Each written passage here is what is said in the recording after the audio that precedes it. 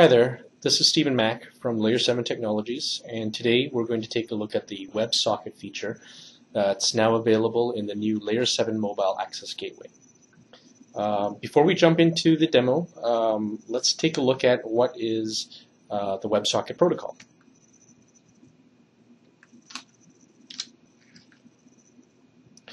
So what is the WebSocket protocol? It's a protocol that basically enables bidirectional full duplex communication on a single socket connection. The goal of this protocol is to simplify bidirectional web communication and the management of those connections, and essentially to enable messages to be sent back and forth between client and server.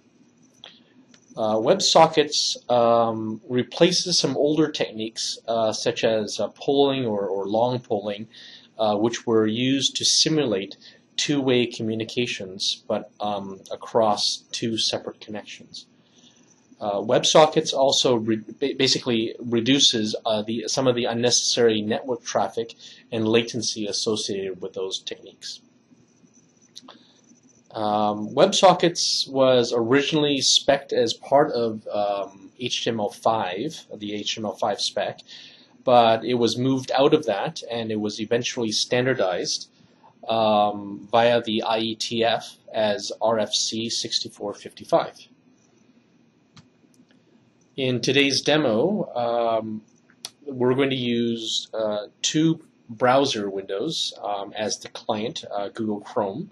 And I should note here that browser support for WebSocket is still evolving. So while most of the major browsers all claim some level of support for WebSocket, the experience is not consistent across all of these browsers.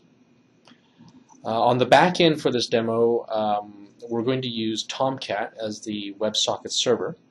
And in between, we're using the Layer 7 Mobile Access Gateway to proxy the communications through the connection between the client and the server. So this means that the Layer 7 Gateway is sitting there and can monitor the messages going back and forth through the connection, and it can look for certain content and perhaps it could log that information, or it can filter for certain keywords and then modify the messages that are being returned. Okay, so let's jump into the demo here. We're going to open up the two browser windows. So here we're going to log on as Tom and as Jerry. So Jerry's going to say, "Hi Tom," and Tom says, "Hello Jerry."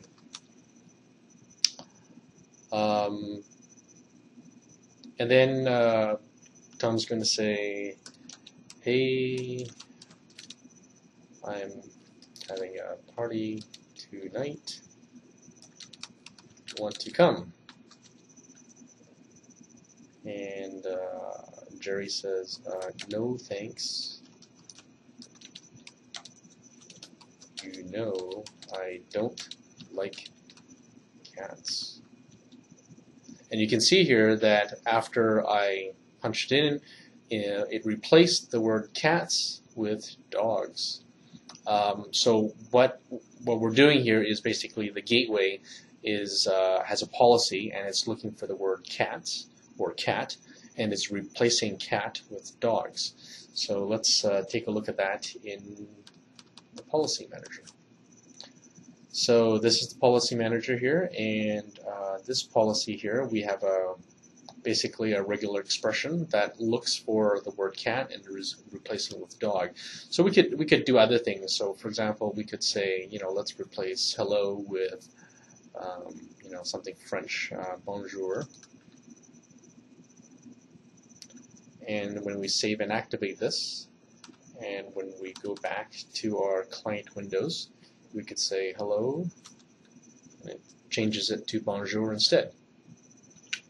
Okay, so that's one example of text messages being streamed through the WebSocket connection through the gateway, having the message intercepted by the gateway and then modified. So in our second demo here, we're going to stream some video through the gateway.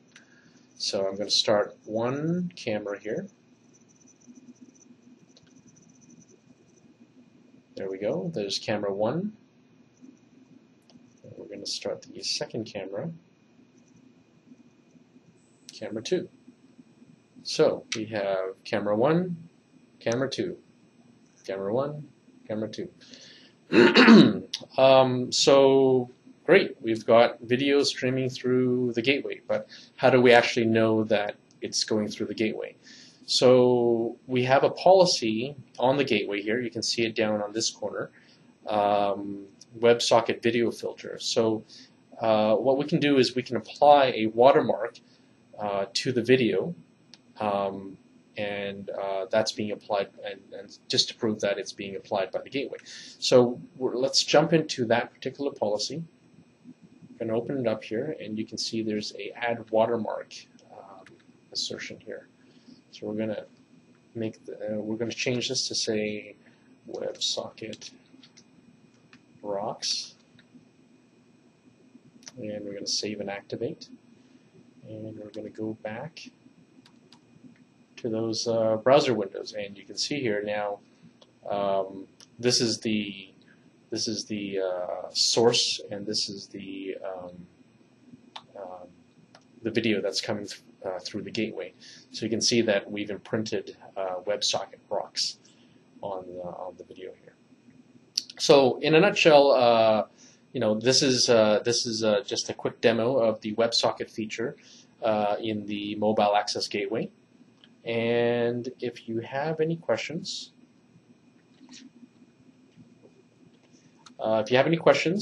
please contact us at info@layer7.com or follow us on Twitter at layer7.